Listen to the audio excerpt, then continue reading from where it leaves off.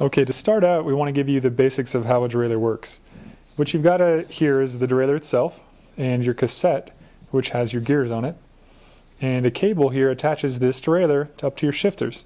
So when you shift, as you can see here, this derailleur is moving up and up and up and up into your easiest gear up here, which is the largest cog on the cassette. And then as I shift back down, this derailleur then moves into the hardest gear, which is actually the smallest cog. And that's the basics of how your derailleur moves, and we'll show you again from another angle. Okay, here's another shot of the rear derailleur from the back. As I shift, the chain moves into a smaller cog here on the cassette, and you can see that the derailleur itself, this part is called the parallelogram, is moving down towards the other gears. So as you shift, that derailleur just moves up and down. And the chain moves here around the cassette and into the chain wheels here, or pulleys as they're sometimes called, and back around to the cranks.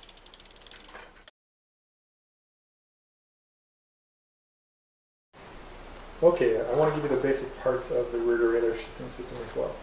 So as you can see, we've got several things here. This is the cassette, which has all the gears, and the chain moves over that cassette.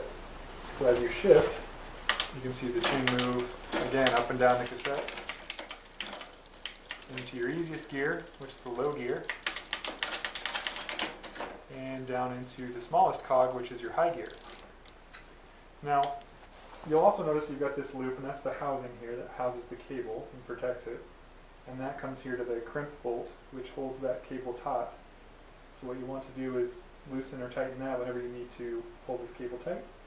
And then you've also got your limit screws here, your high screw, which limits how far the chain can move this way, and your low screw here, which limits how far the chain can go this way. And now this derailleur as well has these two wheels, one here, called the jockey wheels or chain pulleys, and this is what actually moves the chain up and down as you're pedaling. So you always have to be pedaling in order to shift the bike. So in each step, make sure that you are pedaling as you check each step, and you'll be able to figure out what's going on.